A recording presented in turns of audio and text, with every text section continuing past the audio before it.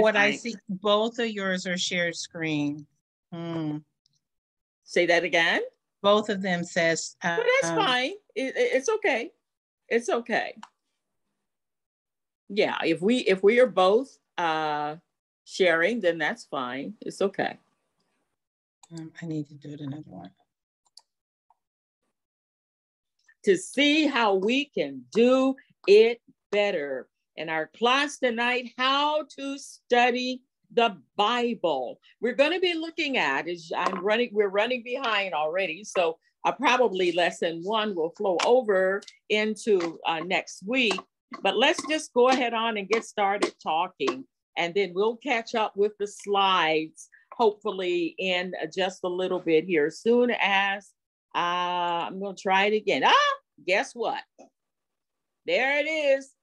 And I just clicked on the other button and said multiple participants can share. So that maybe that helps. So you okay. Yeah, it works now. Yeah, I clicked it on. Glad to be saved tonight. I'm so glad to know Jesus. I'm so glad to have the Holy Ghost. Praise the Lord. Missionary Galloway is in for a great time tonight, because anytime you talk about the Holy Ghost with a bunch of Pentecostals, you're going to be having a great time. But let's talk about this Bible, the Bible, the God's map for us, his directional for us, how he leads us, how he guides us. We're going to be talking about how to study the Bible. We're going to be looking at the basic steps of inductive Bible study. Inductive Bible study. And I will talk about that in just a minute so that you will understand what I mean by inductive Bible study. That is, if you don't already know. And by the way, if you have already learned a lot of these things, that's wonderful. You'll be able to ingest it more freely and perhaps even share a little bit more with us. I'm Missionary Gerri Rogers, or Sister Gerri Rogers, or Sister Rogers, or Sister Gerri, or Gerri Rogers. I answer to all of them, but I'm from the Glad Tidings Church of God in Christ, and I'm one of the teachers. And amazingly, I also happen to be the director of our Bible Institute at Glad Tidings, and it was just on last Wednesday that we ended our Bible Institute. And now here we are flowing over into your Bible Institute. What a great privilege, and I'm so happy. But we're going to look at how to study the Bible. Let me just ask you a question. Let me just ask you, why even bother to study the Bible? Why do we study the Word of God? Why do we study the Word of God? Just only have time for just a couple of answers. Unmute your phone and give me what you have to say briefly. Why study the Word of God? Learn the Word. Understand. Say that again. To learn the Word, understand. To learn the Word. All right. Yes. To study, to learn the Word. Anyone else? To learn more. Go ahead, Missionary Smith. I'm sorry. To learn more about our God. To learn more about God. Amen. That's great. To learn the Word. To learn more about God. And go ahead, whoever was speaking. I said because the Bible leads us in the right direction to know more about God. My goodness, the Bible leads us in the right direction to know more about God. And I see that Elder Ivory, I believe it is, put in the chat, to know God and his direction. Someone put, for some reason, I can't seem to get, there they are. I can see them now. For instruction, Sister Beverly, amen. Missionary Omer, I believe it is, says to study to show myself approved unto God, or to get to know God and his direction, from Elder Ivory again, from Solid Rock for approval. Oh my goodness. Missionary Burnett say, we getting the king. Oh, wait a minute. I think I think that may have had something to do with the technical part, maybe. Oh. But anyway, I didn't think you, or maybe we study the word of God to get the kinks out of us. You know us, we can spiritualize everything. But let's look at a few reasons, though. I agree. I totally agree with all of you, right down to getting the kinks out. But it reveals God to us. I believe someone said that. Somebody said that. You see these scriptures here, Romans 10, chapter 10, and at 10 through 17, and John 5 and 39.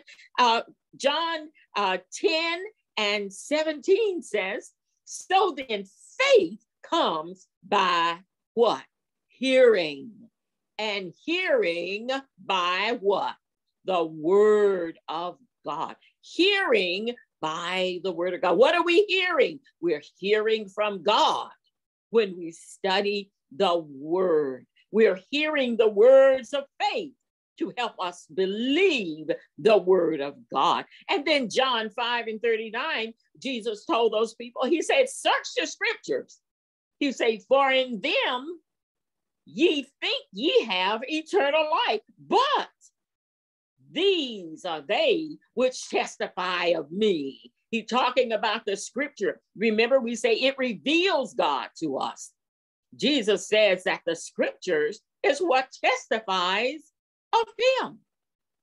It is what testifies of God the Son, God the Father, God the Holy Ghost. Why study the word of God? Because it transforms our life. Psalms 119 and 9, wherewith shall a young man cleanse his way? He asks, what does it take? How can a young man cleanse his way? By taking heed according to thy word. All right. Romans 12, 1 through 2. I beseech ye therefore, brethren, by the mercies of God, that ye present your bodies a living sacrifice, wholly acceptable unto God, which is your reasonable service.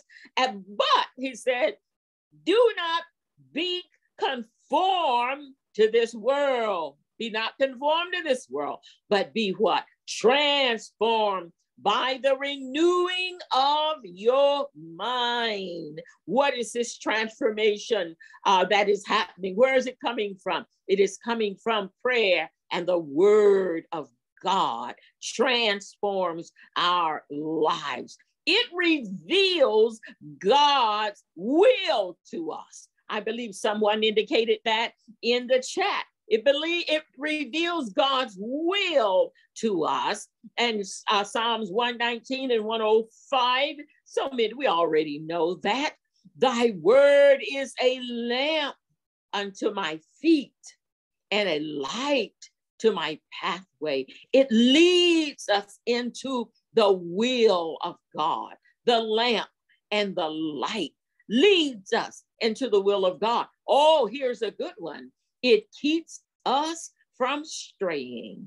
It keeps us on the right path. Psalms 119, verses 10 through 11, it says, with my whole heart have I sought thee.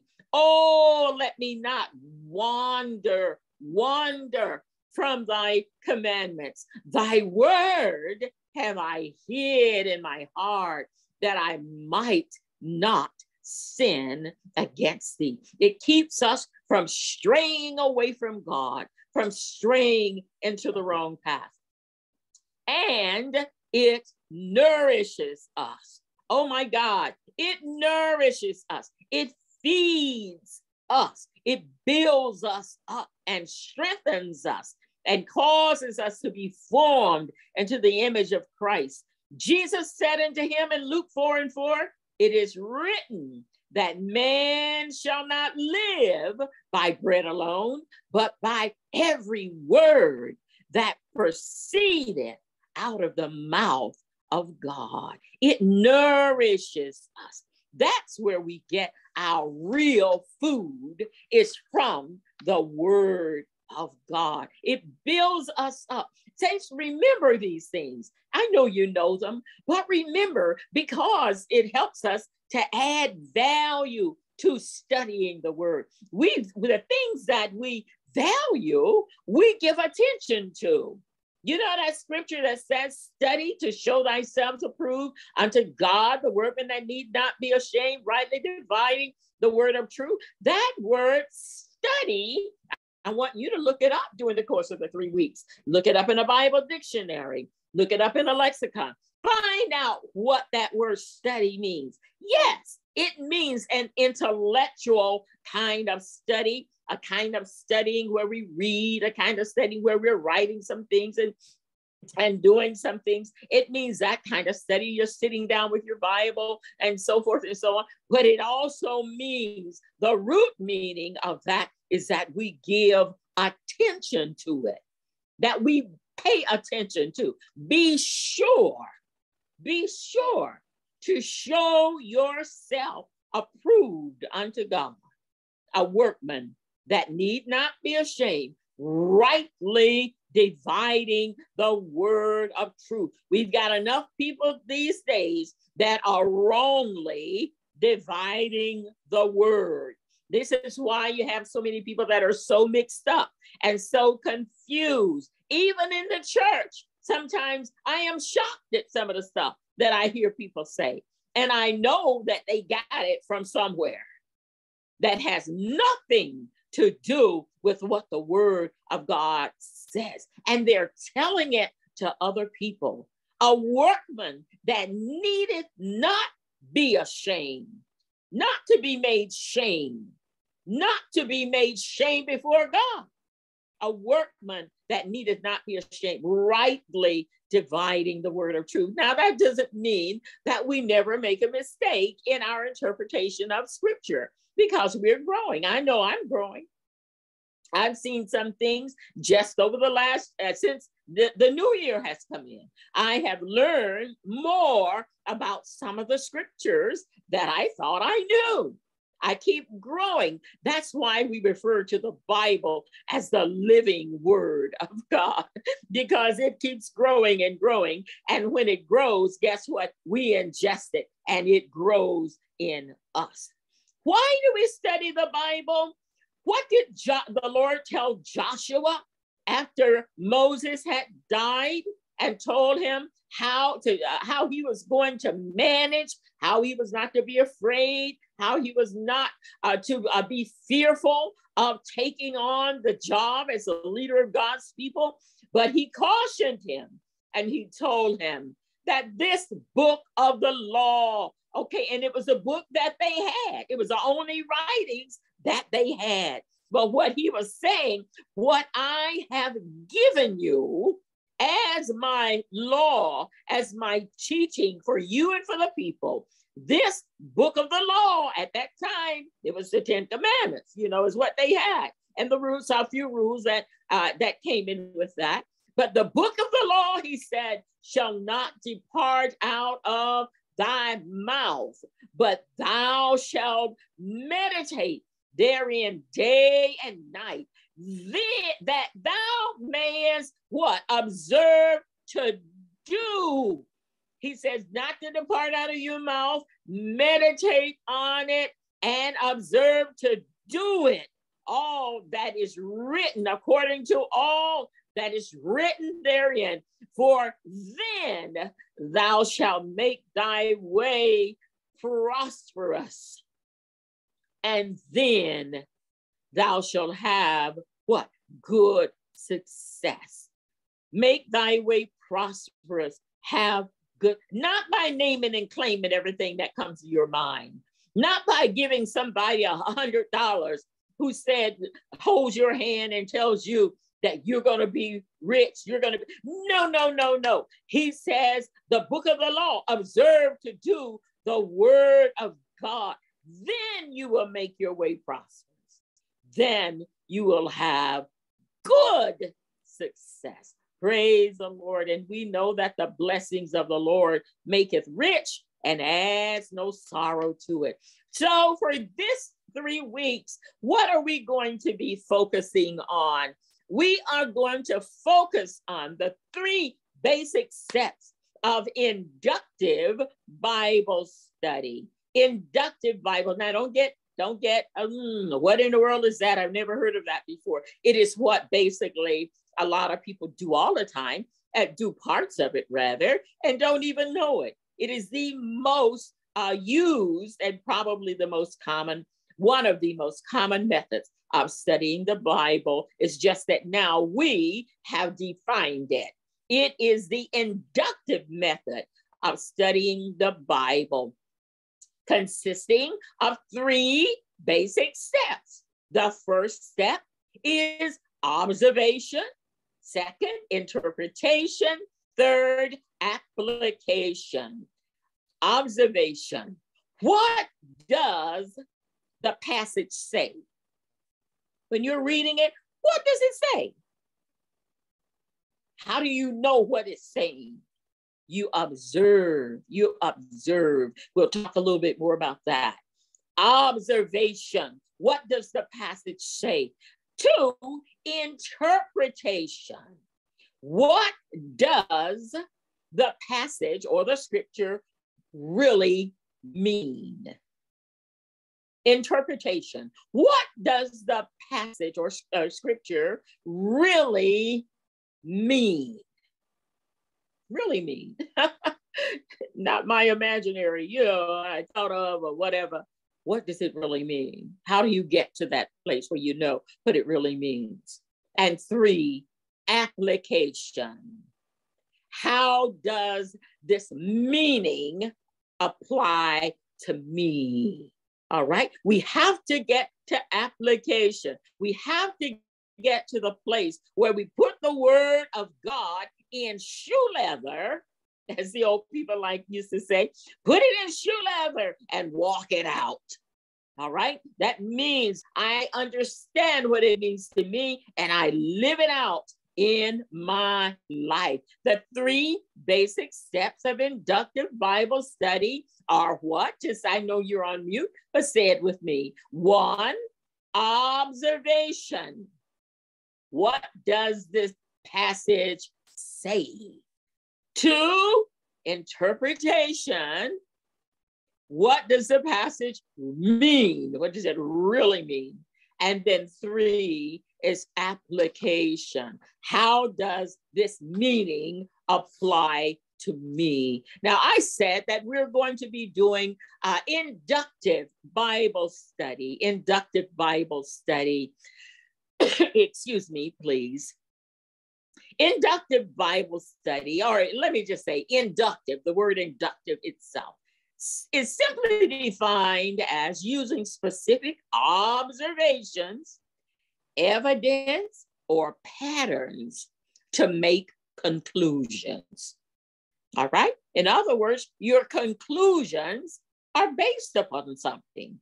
Your conclusions are based upon observation, upon evidence, and patterns. All right? It means to collect information and draw conclusions from what you observe. Okay? Not from what you imagine, not from what somebody told you a long time ago or on the TV or whatever, but you're drawing conclusions from what you observe. Let me tell you what's special about this inductive method. The inductive method of study uses the Bible itself as the primary source of information about the Bible. In other words, it allows the Bible to teach you about the Bible, not Channel 60, not prophet this person or that person. Although we gain knowledge and understanding and help from people that God has anointed to teach us. But we need to understand that they must be teaching you from the Bible, not from what they heard or read or whatever, but from the Bible. And then the things that we hear and the things that we read, the things that we refer to become additional support. All right? that bolsters our understanding and lifts and increases our understanding of what we have read. I am in no way saying you don't need nobody else, just read the Bible. No, we do. We do. Remember the book of Ephesians? And he gave 4th chapter, I believe, and he gave some what? Apostles, and he gave some pastors, and he gave some this, and he gave some that, and then he gave some teachers, okay, because we need people to teach us. But the main thing, the main source of information is the Bible itself. All right. In the inductive study, in this kind of study, you and I explore the scriptures, consulting other sources like, Bible dictionaries and commentaries and things. We consult them only after you have made your own thorough examination. You don't start out with a commentary. It is a problem and a temptation of many preachers and missionaries and teachers and even saints of God who have an opportunity to come before people and speak about the Bible. There's a great temptation to just panic and go straight to somebody's commentary about a particular scripture and just read what they're saying, and then that becomes what we say. But in inductive study, in the inductive method of study, you can consult other tools, but only after you have made your own thorough examination of that scripture. And then those tools hopefully will add light to what you've just read, or just give you more information in general. All right, there are many different types of other ways to study the Bible, other methods of studying the Bible. Many of them we use a lot, the devotional method, where you select a short passage and then you just think on it, you meditate on it. Sometimes we testify, I read that scripture this morning, thy word have I hid in my heart that I might not sin against thee. And I've just been thinking about that scripture all day. Thanks, that scripture has just blessed me all day. That is one of the ways of studying. You go to that scripture and then you selected a short passage. They that dwell in the secret place of the Most High shall abide under the shadow of, and you meditate, you chew on it all day. That's the devotional method of study. And it is a valid method. I should say that all of these other methods are valid methods from time to time, for a specific time. All right. But there are times when you just need to just still away and just dig down into a book of the Bible. You just want to dig it out. I mean, my daughter and I sometimes do Bible study together. Some of you all know Kim. My daughter and I live together, and sometimes we do Bible study together, and we are so tempted to keep going back to the book of Acts. Oh my God. We have read the book of Acts so many times, but then there are other scriptures too that we've read a lot through our Bible studies. But you chew on that. And then there's a chapter summary method.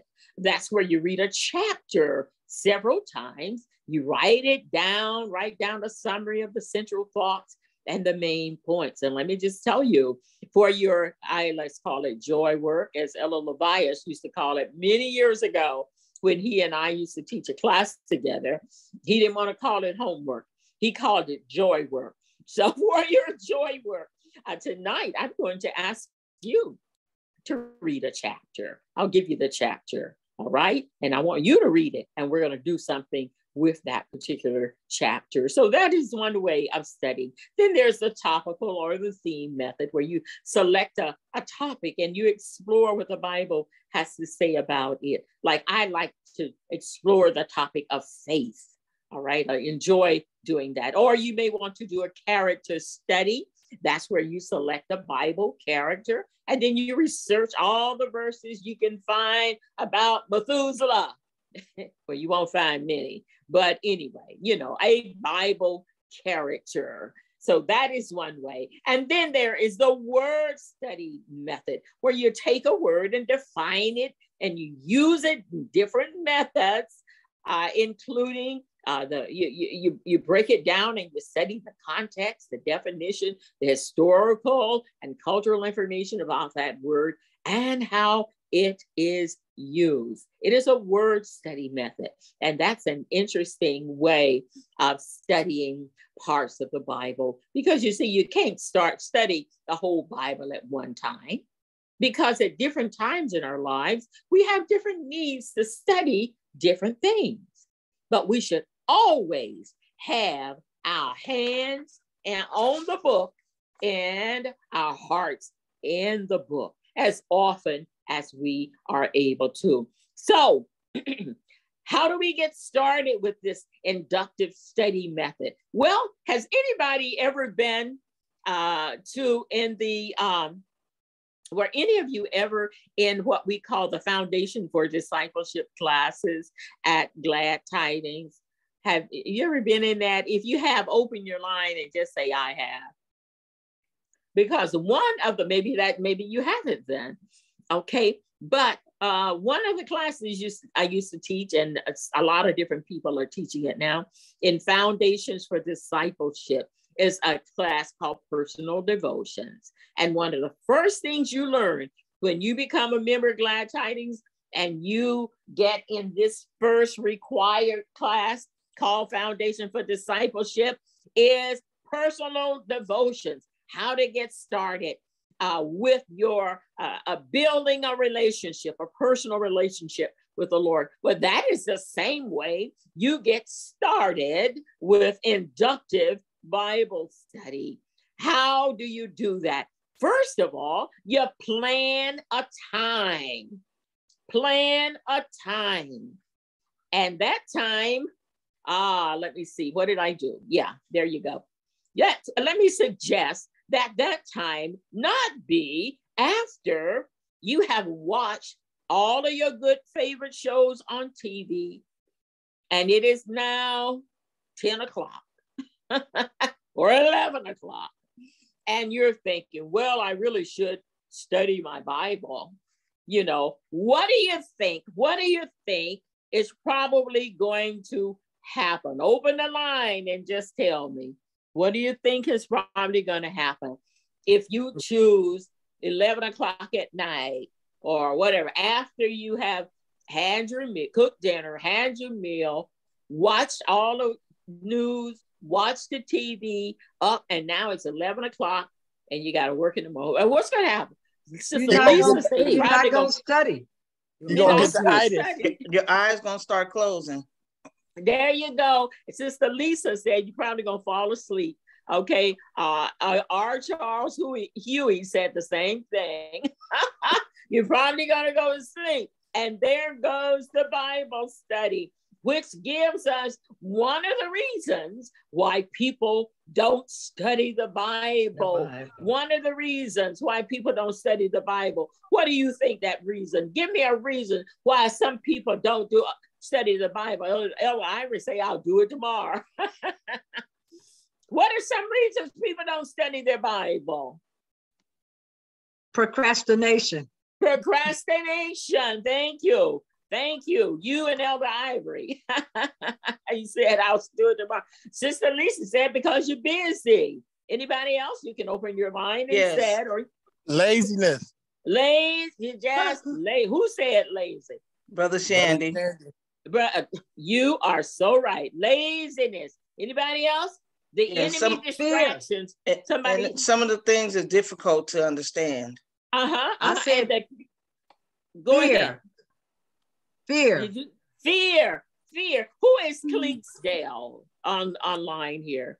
All right. The Clinksdale iPad said, you want to tell us what you said in the chat? Yeah, what I put in the chat is something that I've actually heard someone say to me, is that they don't study the Bible because they believe that it is a book of fables and fairy tales. There you go. They don't believe the word. They don't believe it is indeed the word of God. I was over talking somebody. I'll take one more because it's almost time. My goodness. Come on. Wow. Quick. Okay. Otherwise, somebody in the chat said no motivation. No motivation. And that's true. But I tell you what, I wasn't motivated to eat broccoli the first time I tried it. But you know what? I ate it until I started craving it. The more I ate it, the more I liked those lamb chops. The more I ate it, the better that asparagus tasted. All right. Oh, taste and see that the Lord is good. Plan a time when you're going to have time. Plan a place. And I don't have time to get your suggestions about bad places to study the Bible, but let me just tell you one. I suggest that it not be in the bed, okay, late at night, okay, or when you're extremely tired, because we know what's going to happen. Plan a time, plan a place, and always begin with prayer, because it is in prayer that we pray to the Lord to open our eyes that we may behold the wondrous things out of thy law. The Bible says in 16th chapter, St. John, he will guide you into all truth. So now we are ready to get started with the first lesson, which will be observation. And it is 8:15. What are they going to do, Sister Burnett? Are they going to snatch us out of this room now? What happens? At the bottom of your screen, it says leave room. You can click that button right there. I don't see that. I don't see that. So I guess I can't leave, but maybe you all can. Oh, yes. I don't see it. I never saw any of the things. You have two screens. You want to take your other one? I'm looking at that one too, and I don't see it. No. Okay, well, I'm gonna press my blue button. Down. Okay, let me. Down to the bottom. You still have about 4 more minutes if you have questions and answers. Let me tell you this. I don't have time to go into observation, and I wanted to give you an assignment. Okay, I can't give you. Yes, I can. I want you. Would you please write this down? Please write this down. To read the 16th chapter of Acts for our next class. Read the entire chapter. Read the 16th chapter of Acts. I think the Clinksdale iPad just got up to go get a pencil and paper. There you are. He's back. Read Acts chapter 16 and observe it. Read it with your mind and read it with your eyes. Don't just read it with your eyes. Read it with your mind and read it with your eyes. And when you come back to class, we're going to build on top of that and see if you can pick out some wonderful things that were in that chapter that will help you going forward. We're going to look at the first step, which is observation. How do you observe the text? The 5 W's and 1 H. The 5 W's and 1 H. All right? It has been my desire, if we had finished that, I think we'll start. I think I'll do it with what I have, though. I want to get this outline, get these slides to the people that are in tonight's class. Sister Burnett, when we get off, can you help me with that? Because I know that the Zoom person has a list of the people that were in the class. They should be able to pull that, extract that information. And if we can extract it and we can track down your email addresses, then I want to, as a matter of fact, would you just put your email address very quickly along with your name in the chat? Put your email address along with your name in the chat. Let's do that real quick. Let's do it real quick. You make sure it's correct though, because it will be bouncing back if it is not correct. Your name and your email address. And I'm going to give you my name and email address too.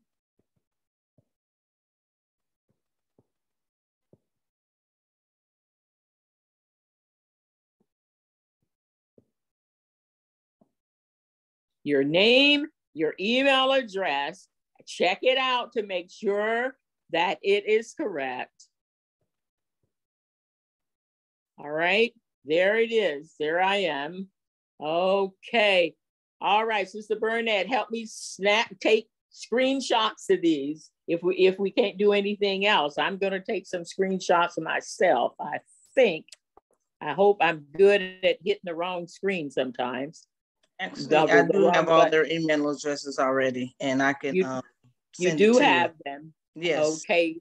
That is wonderful. Wonderful. I'm so sorry we didn't get a chance to go any further, but I guarantee you next week, if you just come back again next week, you're going to be blessed. You're going to learn something. We are going to learn together. Well, do you trust me? You trust me to come back? Do I see a question? Is that you? Okay. God bless you. We are going to come back again and believe God. Remember, we pray leading into Bible study because it is God that must enlighten our minds. If God doesn't reveal himself to us, we won't know him. Praise the Lord. Father, in the name of Jesus, we thank you for your word.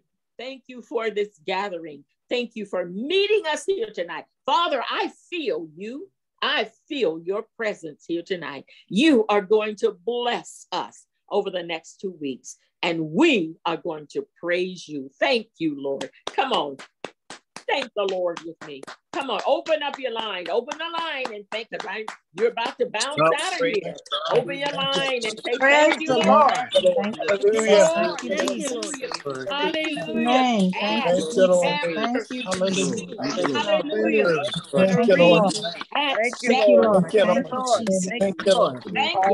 Thank you, Jesus. Thank you, Lord. Well, now I see. Now I see the sign that says leave now. So I'm leaving. God bless you all. Bless you. See you next week. Amen. Amen. Amen.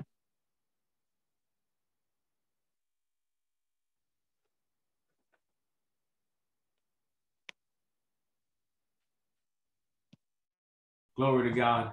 I want to ask Brother Clinkscale because he was, I can tell he was in there. Sister Beverly, I saw you. Glory to God. So let me say, everybody, I think most of the people are back now, most of us anyway. Is there anybody that wants to make a quick comment? I can take like 2 or 3 comments and real quickly, and then we're going to move on. Glory to God. Yeah. I have just one question I was trying to get at, just to make sure. It was read and observe Acts, the 16th chapter for us, the 16th chapter. Got it. That was it right there. Wonderful, wonderful. Anybody else comments or questions? Did you get your homework? Did you get it ready? Did you understand it? Sister Sybil had her hand raised. Sister Sadler? I enjoyed the class and everything, but I could do without the smart remarks. Sister Sadler? Sister Sadler? That really wasn't necessary, but all right. Thank you. All right. Anybody else? All right. Yes, ma'am, Sister Beverly. I'll see you. And then Sister Smothers. We'll do those 2. Come on, Sister Beverly. Sister Smothers? Sister Beverly first. Sister Beverly was first. Go ahead. She's trying to unmute. There you go. I just enjoyed the class so very much, and Missionary Rogers, it was fantastic. And I love that you called it joy work and not homework. that sounds good. You know, sometimes they say it's not what you say, but how you say it. Yeah. So we're gonna have some joy work this week, and it's gonna help us find joy in God's word. So I just wanted to share that with everybody. I really, really did enjoy this, and I'm looking forward to next week. Praise God.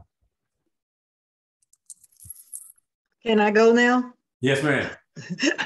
I enjoyed the class so much because I was looking forward to being in the class, because I really, you think you know what you're doing, and then you find out you might not know everything that you know that you think you know what you're doing. But I was blessed because I had the Missionary O'Mary and myself, and I forgot to say this to Missionary Rogers, that we had the opportunity to do this Foundation for Discipleship last year in our Bible Institute. And so we had a little bit of a head start, but I myself tonight was like a joy to my soul. I can't wait till next week. I will be on with bells ringing. It's fun. It's a lot of fun. The Bible says, grow in grace and in knowledge of our Lord and Savior, Jesus Christ. Grow. So we continue to do so. Deacon Hooker, finally, and then we'll move on. Yes. My internet kept going in and out, and I missed the five W's. Oh, wait a minute. Am I still on? Yeah, we hear you. Oh, okay. That was my question. Internet kept going in and out, and I missed the part about the 5 W's. And I did not give you the 5 W's. And one H. But and one H, right. I did not give you the 5 W's and one H, but I will give them to you on next week. But until then, read with your mind, not your eyes, not just your eyes, but read the 16th chapter of Acts. So hopefully we will get this that we've covered tonight, this curriculum sent to us, and we'll send it to each of the different classes. The class you're in, you'll get that curriculum to kind of review and be able to go over. So we'll be ready with your joy work for next week. Glory to God for next week. Missionary Galloway, was there homework in your class? Homework, but we're going to change it to joy work since y'all like I'm sorry, joy work. Yeah. But joy work. Yes, they did. Okay, they got joy work. Can you tell them again, remind them? Some reading. Remind them what that is, please. They are to search the Old Testament for events that they see the Holy Spirit working. Ooh, that was one thing. And then they were going to thank God for the Holy Ghost. Every time when they're meditating and thinking, they're going to have time to think on the Holy Ghost. Praise God. Praise God. Yeah. Thou shalt meditate therein day and night, huh? Glory to God. All right. God bless everybody. We want to ask everybody to get your Institute seed tonight. You'll get that seed together, amen, so we can sow into the Institute. I wanted to hear from First Lady before we go any further while you're getting that seed, but I want to hear from Lady Simpkins so she can greet us and share whatever is on her heart. She was going back and forth as well, glory to God. And so come on, Lady Simpkins. Amen, praise God. Well, my sisters, that's what I'm calling them, my sisters. I enjoyed you both so very much. I wanted to stay in this class. I wanted to stay in that class. I finally told Pastor, I can't write down everything. I just can't keep up with everything. So he assured me that we would be getting a copy of it so I can study to show myself approved, okay? Because this is awesome. I love it. It is so fresh. It is so good. And you're making it so clear. And I thank you. Thank you. Thank you, Pastor, for choosing these women, powerful women of God, to help us grow closer and closer to our Savior. Thank you. I'm just going to say thank you, Holy Ghost. Hallelujah. For leading and guiding. Glory to God. All right. Well, we bless the Lord for each one of you tonight. Thank you for your diligence. Thank you for remembering to come in. Thank you for doing your joy work in both classes. Amen. I like that. That's good. Glory to God, even as we move forward. All right. There are a couple of things going on. We had our entrepreneurial empowerment first meeting tonight. So there will be some notes coming out of that for those of you all. We announced it Sunday. We'll again this morning in the prayer, and the next meeting will be the 22nd at 5 p.m. So two Tuesdays from now at 5 p.m. will be our entrepreneurial empowerment class. Glory to God. And then I'll be meeting with the stewardship development class. We'll be kind of laying our thing out so that we can bring that in first part of March. All right. So just so you all know where we're going, the things we talked about that we were going to do this year, we've got them moving forward. Glory to God. We've got them. They're on the tracks. The train is moving so that we can develop in our spirit man as well as in our natural ability to grow, to support our families and to support ministry. Is that all right? Glory to God. So we're going to be going forward. Sometimes we struggle with our finances because we have not done our business the way God would have us to do it. Amen. We've not been the stewards that God requires of us and in doing it in his way. So we're going to have some information and that will be taught in the first part of March. Is that all right? All right. Any other comments or questions and concern? Brother Lewis, you got any questions, man? Any comments? I'm just picking on you, man. Anybody else have any comments or questions? Can I make an announcement? Okay, Missionary Gerri. Yes. Oh, those of you that are part of the